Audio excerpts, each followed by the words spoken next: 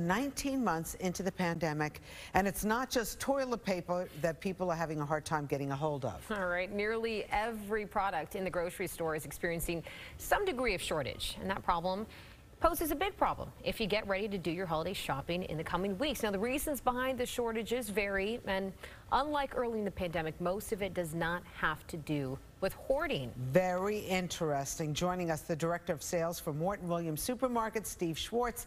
Nice to have you on Good Day New York.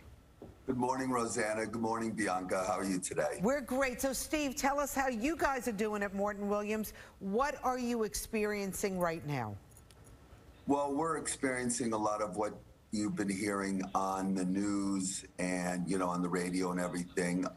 There are shortages across all categories, not limited to one commodity, but it's pretty much everything and anything in the store.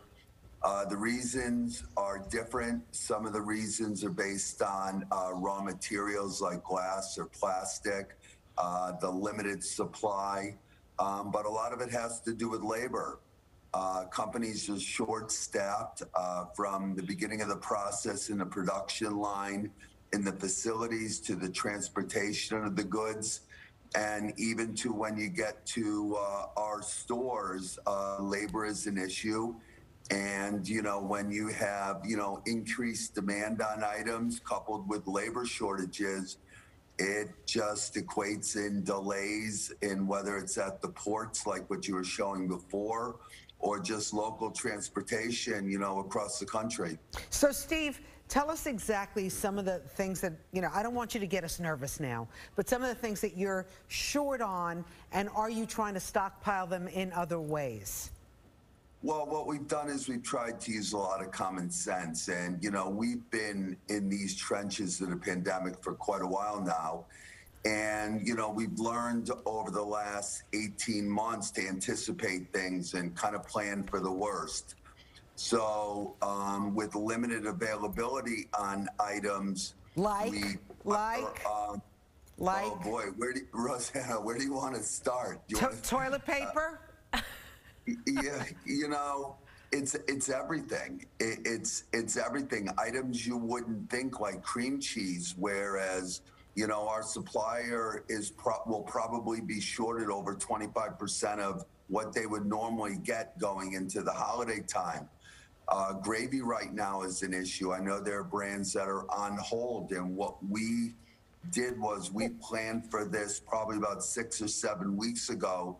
With our primary supplier, we put in orders based on when quantities were going to arrive in the warehouse, to get it into our stores Steve, early so we would have it for everyone. I do want to ask you a question, just because I know when we talk about shortages on the news or in social media, we tend to exacerbate the problem, and that's when people go out and start buying too much Rice Krispie treats or Sour Patch Kids or some Ben & Jerry's ice creams, which we have listed as some of the things that we're kind of short on. So I just want to ask, though, but before the pandemic, out-of-stock items at grocery stores and big box stores, they were already at around 7 to 10%. So where are you at right now? Just so we can see the big picture. I would probably say that's almost doubled at a minimum. Ooh. Without having any, concrete information right in front of me. And then when you're dealing with this, you're talking about a shortage of things, so that demand goes up, which increases the prices, correct?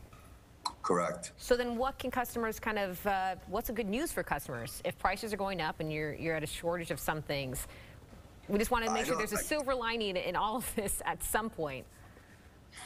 Right now, I believe in the short term, the inflation is real, the shortages are real, and it's going to be a while before we start pulling out of this. I don't think there's any short-term fix to it.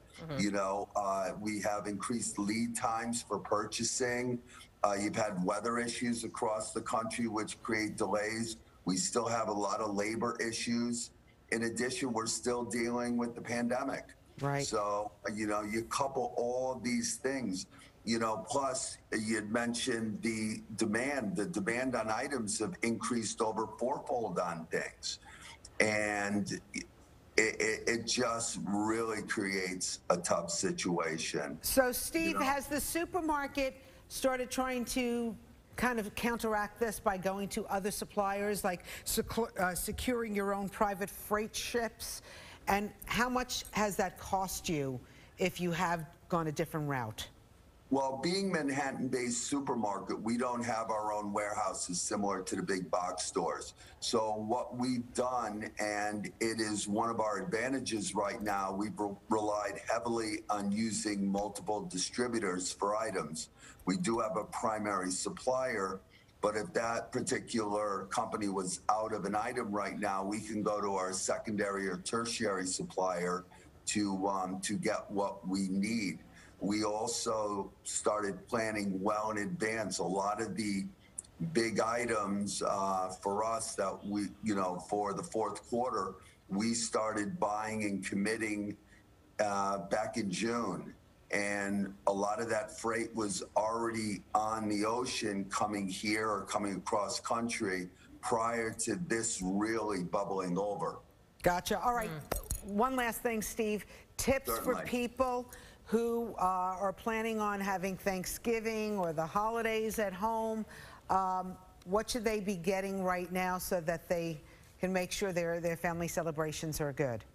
Well, not to sound redundant to what I've heard before, but, use a lot of common sense. Plan. And if there are shortages out there or limited supplies of item, you see your favorite item out there, stock up on it now. I will tell you, turkeys, our frozen turkeys for our stores, we're good with all sizes. We bought already. They're actually in our warehouse. We'll be fine with that. When you come to the fresh turkeys, with more Thanksgiving dinners going on, with smaller gatherings, there might be some limited availability on under 16-pound turkeys fresh. So if you see it now, get it, and it'll all be fine. I like that. It will all be fine. That is some great advice. We hope so. Steve Schwartz, the director of Morton Williams Supermarkets. Thanks so much. Thanks, Rosanna. Thanks, Bianca. Great talking to you. Nice talking to you. Of course. You can